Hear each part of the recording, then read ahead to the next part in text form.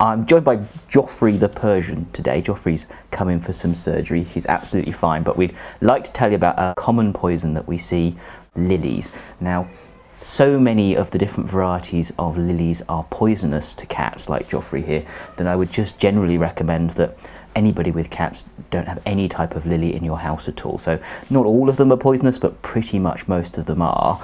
So I wouldn't have any in the house at all. Now, the labelling on lilies is getting much better these days. It used to be that nobody really knew about this, but now a lot of the labels do say toxic to cats. And the problem with the lilies is that pretty much all parts of the lily, so the leaves, the plant itself, the flower, the pollen even, is really toxic. And if the cat ingests that, then they go into really nasty kidney failure.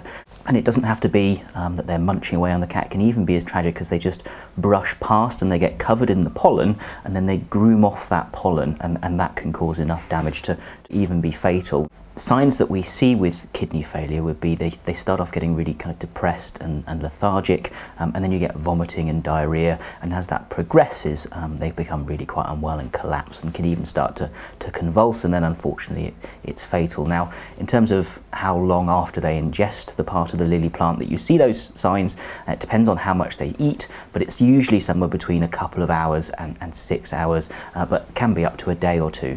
Now, the problem is that when these cats initially present, so if you brought them straight down, there's no test that tells us how bad that kidney failure is going to be. So usually at the first point, straight after they've eaten it, the bloods on that animal, the kidney function will be completely normal, and it will progress over time. But if you wait until they show signs, if you wait until those kidney values are really elevated, then the prognosis is much worse, and it's kind of too late to do anything about it.